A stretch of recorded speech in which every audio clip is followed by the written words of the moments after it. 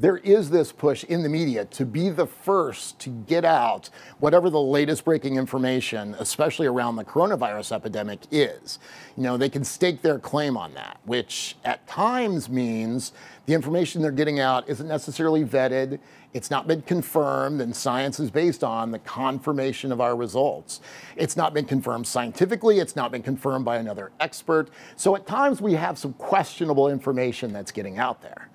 The other side of that is you have a public that's receiving that is dealing with a large volume of information, a large volume of very complicated medical information.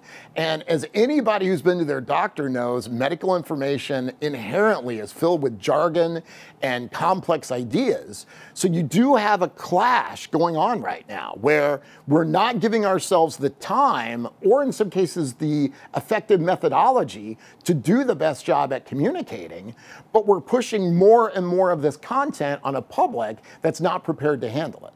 You're seeing some of that risk play out today, the risk of the public not understanding. And that's through a lot of the clickbait, false information that we see that's permeating the internet and a lot of our social media. It erodes our trust in our experts. It erodes the trust in the process itself. There are people whose entire job is to set up and post exciting, inflammatory articles to drive clicks to a website.